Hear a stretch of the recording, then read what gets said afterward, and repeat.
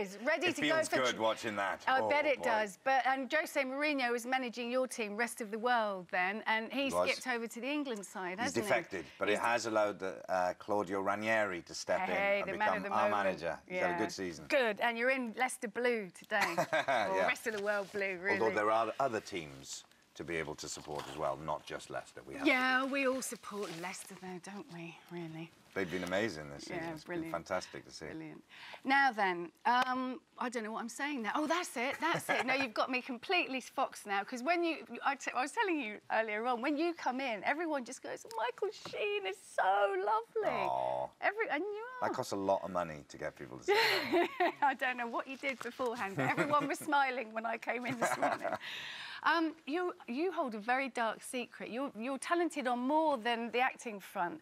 You were asked to sign for Arsenal. Well, yeah, when I was at my peak at the age of 12 when it comes to football. It was all downhill since then. But around that time, I was sort of given the opportunity to join the Arsenal youth team. But it would have meant moving to London when I was 12, and my family couldn't have come down. So I ended up going a different way. But I was glad because, you know.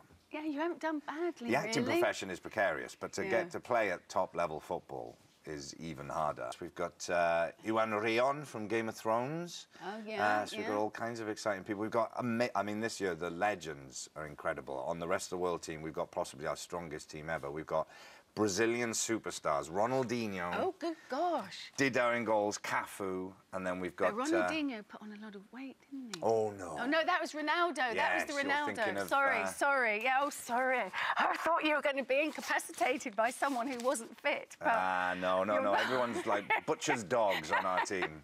We've got amazing. We've got the Italian legend, Fabio Cannavaro. Oh, I do know him as well. We've got Berbatov, Eto'o. We've got Edgar Davids, who's back again. He's amazing. Watching him play is incredible. And then, of course, England legends like David Seaman, Jamie Carragher, Sol Campbell, Phil Neville, Robbie Fowler.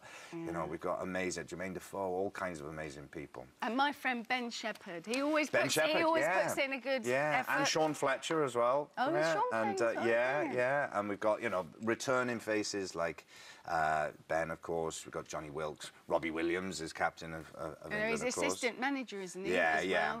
And then we've got Ollie. Ollie's back, Ollie Murs. Okay. Nothing more scary than seeing Ollie Murs running towards you, apart from seeing Jack Whitehall in the changing rooms. That's the only thing that's I don't even slightly want to scary. go there.